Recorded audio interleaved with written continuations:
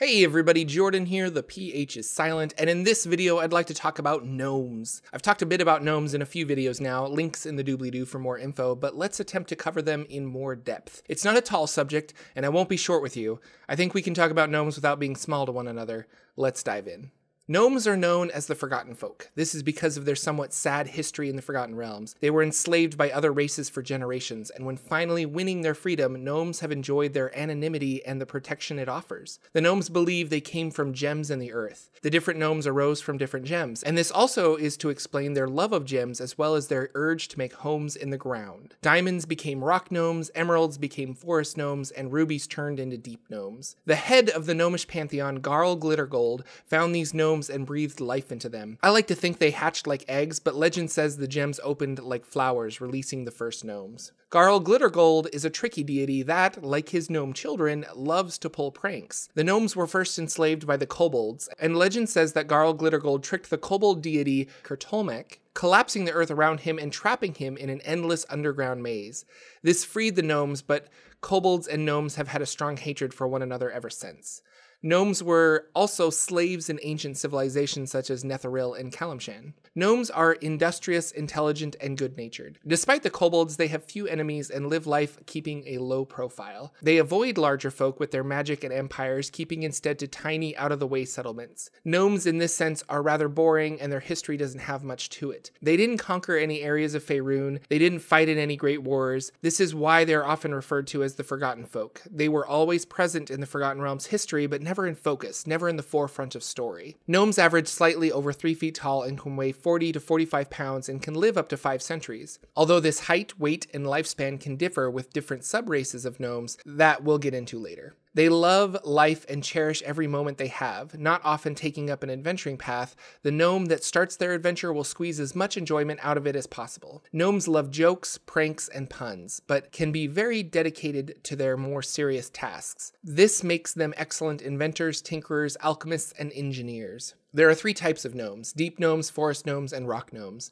Deep gnomes are the gray-skinned gnomes that live in the Underdark. Many often think they are evil, like the Underdark cousins of dwarves or elves, but the Snurfeblin, as they are known, are just as friendly as their surface counterparts. Note, though, the Underdark has hardened them to outsiders. Knowing they can't trust the Duergar or the Drow, many deep gnomes keep to themselves. Much of the deep gnome history is lost. They don't keep records, instead living in the moment. Because of this, there have been many deep gnome cities that are scattered throughout the Underdark, but they become abandoned when needed and new ones will spring up. The most famous deep gnome city is Blingdenstone, founded in -690 DR. There is information on this city because of a famous renegade drow that lived with the deep gnomes for a while before making his way to the surface and Mithril Hall. Forest gnomes are very shy and reclusive. Many larger folk will discover them nearby only to learn that they've been living in the area for centuries. These particular gnomes go to great lengths to be quiet and avoid contact with others. They have a great love of nature and often stay in large forests away from civilization. These gnomes prefer to be left alone.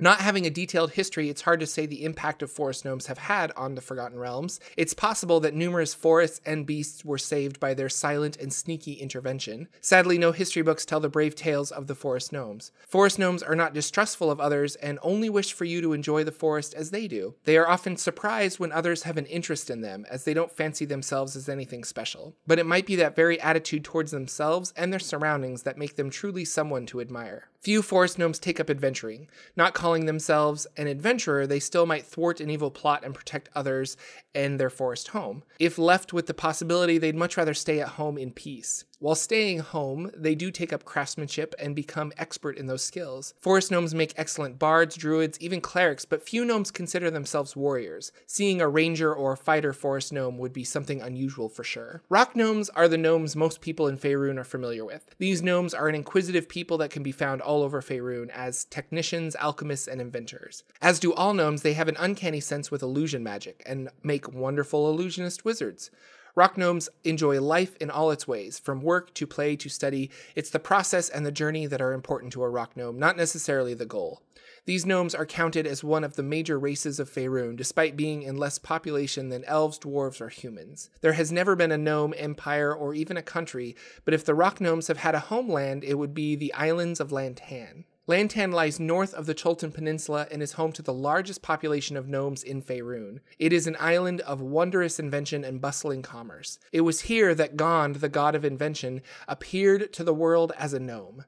Many young rock gnomes took this as a sign that it was time for the gnomes to invent a new way of life, to solidify themselves within Faerun's history. Lantan is also home to the invention of smoke powder, which is basically gunpowder. This created weapons that have the power of a wizard but take little skill and understanding to master. The secret was given to them by Gond for sheltering him during the time of troubles. It's banned by many cities, but the Church of Gond in Lantan freely manufactures smoke powder. And that's it for today. Gnomes are fun, and I think you could have a great time being an atypical gnome such as a forest gnome ranger, possibly a beastmaster with a badger friend. You could even ride your pet as a mount. Thank you to my patrons on Patreon that keep these videos going, and if you'd like to become a patron, click the link in the description for more information. And if you're interested, we also have Forgotten Realms Explained shirts and Jordan University hoodies for sale. Again, links in the doobly-doo.